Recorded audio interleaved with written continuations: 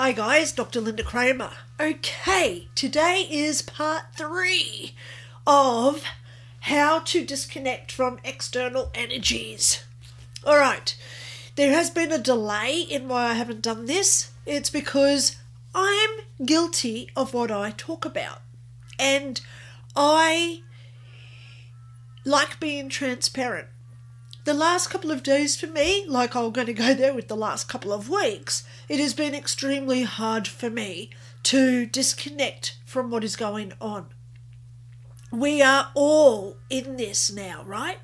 Who is feeling like they're being attacked, like they're getting sick, like they've got head fog, brain fog, body aches, no energy at all? We are all going through this, okay? It is hard, but hopefully by me, I watch my own videos, so I give myself my own pep talks, and that's what I want to talk about today. And you've got a sense of humour, like I know she has, because she always does things for a reason. The reason why I haven't been able to do a video for the past 2 days is because, today I'm going to teach you how not to be like I've been for the past 2 days. So, how do we do this? First of all, when we disconnect from external forces, we have to identify our own energy force, okay? So, I was actually just sitting out the back in the sun trying to warm up because it's freezing still. We're in winter here. And I would close my eyes and I was imagining myself inside my body. This is a good one, guys, okay? So you imagine yourself inside your body so you can feel your face. You can feel the back of your head behind you. You can feel your arm to your left. You feel your right arm. You can feel your legs coming out of this inner being of what we are, okay? So I was just sitting outside meditating and going within myself, and this is how we do it. We imagine, we close our eyes so we can't see, but then we feel our nose, we feel the back of our head, we feel where our ears are on the side of our heads, and we realize that we are inside ourselves. When we are inside ourselves is when we can connect to who we are and disassociate from everything else around us. So the first thing that I'm going to talk about here, because there's 3, right? There's 3 before I go into techniques of how to calm down, because I'm going to do that one today as well. Actually, I might do that as a separate video, okay? So what do we do? There's 3 steps here. I like closing my eyes and feeling myself inside me, okay?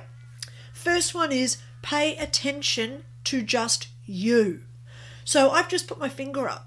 So if I close my eyes and I can feel my finger going up and down, so now I'm only paying attention to what I am doing. I am aware of every exhale and inhale. I am aware that my hair is tickling my face. I am aware that my feet are warm inside my Ugg boots because it's cold here. And look, I've got my Ugg boots on. Okay? So I'm aware of everything about my body. So if you're not sure of how to do this, you start at your toes. So you close your eyes and you just feel your toes. You wiggle your toes and you think, wow, I can feel my toes wiggle. Then you go up to your ankles and you bend your foot.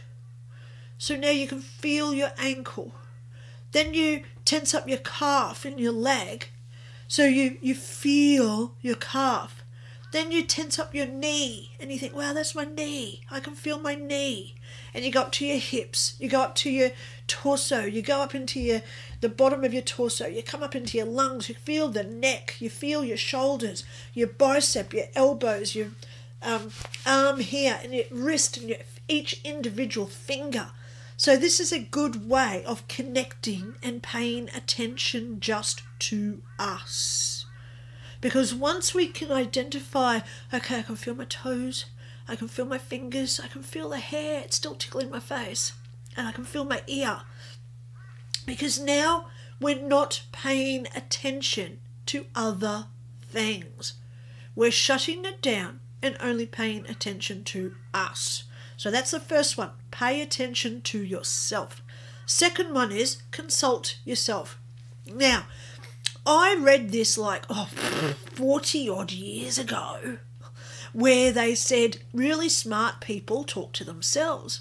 And I thought, well, I must be really smart because I talk to myself non-stop every day. Okay? So this is number 2. Start talking to yourself, even if it's only on the inside of your head, okay? Because this is how we work things out. So we consult with ourselves. And you say things like, I've got to go to the shop today. Is it in my best interest to walk or drive? Is it in my best interest to make a list and only buy what's on the list, or just go in there and just say, I'll take whatever today? Is it in my best interest to take my card or just take cash so I don't have to spend that money? So we consult with ourselves. We talk to ourselves, and you think about the answer. Should I go to the shop today?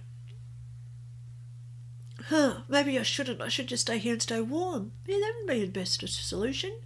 So we talk to ourselves and we consult with ourselves. I'm feeling a bit cold. Should I go and get a jacket? Oh, that's a no-brainer, isn't it? But we ask ourselves what we should do. This is consulting with yourself. Should I start this new interest? Should I start this new job? Should I start seeing that new person? Because you trust your gut. If you get these gut feelings of, like you're going to throw up, or, oh God, I'm so nervous, I don't know what it is about. So now we go back to paying attention to us. Number 1 on the list, pay attention. Because if you're there saying, oh, well, I've got no money today, maybe I should go and buy a horse. Just because I've always wanted a horse. So you sit there and you think, really, Linda? Horse is like a couple of $1,000. You haven't got any money. Where are you going to put it? Where are you going to feed it? Where is it going to sleep? How big the hole do you have to do if it dies? That sort of stuff. So we talk to ourselves and we consult ourselves. And then if it doesn't feel like a right decision, because we always pay attention to ourselves, and you get these really weird little telltale signs, don't do that, Linda. Pay attention to them. To go with your gut if it feels right. Okay? Now the last one is support yourself. So how do we support ourselves? Imagine you've got a friend that's going through everything that you're going through at this point. What would you say to that friend? What would you say to make them feel safe, secure, wanted and loved? And then you say it to yourself, which is part 2. Consult yourself, which is also part 1, because you're paying attention to yourself. So all these 3 all actually do go together, okay? So we pay attention. Look out for any body aches, or, oh my God, my head hurts today, I've got a headache, or, oh wow, I don't know why I've got the shakes today. And then you talk to yourself, okay, what could be doing this? Is my blood sugars dropping? Is it because I have this weird feeling that something ominous is going to happen? Or am I cold? So you talk to yourself and you work it out. Because the more we pay attention to us, the less we're paying attention to what else is going on around the planet. Okay? This is how we stay centered. This is how we start to feel, which is an emotion, which I've said in part 1 and 2, right? This is how we start feeling a better emotion about ourselves. We start to feel good. So it gets rid of depression, it gets rid of anxiety. Depression's based on the past, anxiety is based on the future events, okay? So we disconnect from the past, we disconnect from the future, and we concentrate on now, paying attention to ourselves now. What's my breathing like? What's my head feeling like? Should I go and have a sleep? Am I hungry? Oh, I think I've got to go poo.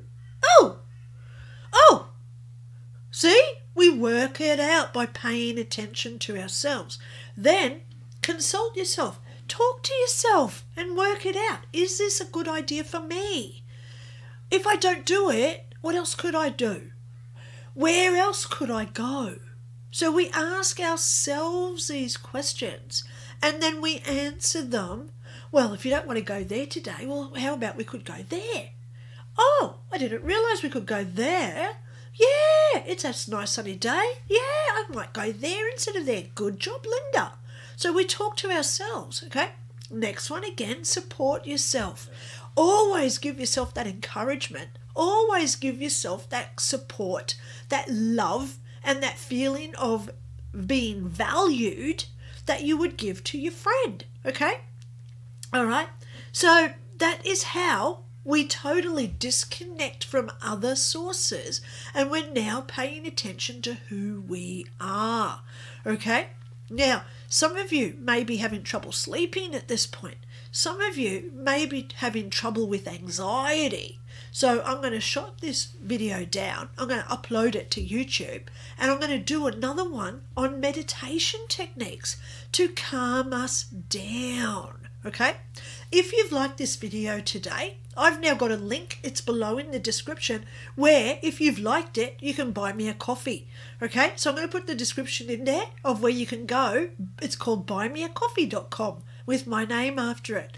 So if you do want to buy me a coffee as a thank you, as a gratitude of the advice that I give, because it's all free advice, it's up to us whether we take it or not, right?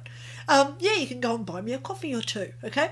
So the link's below. So I'm going to shut this one down and I'll come back and I'll do a video today about how to relax, how to stop this anxiety that we've all got. So I hope you stay around for that one, okay? Talk to you all soon. Bye.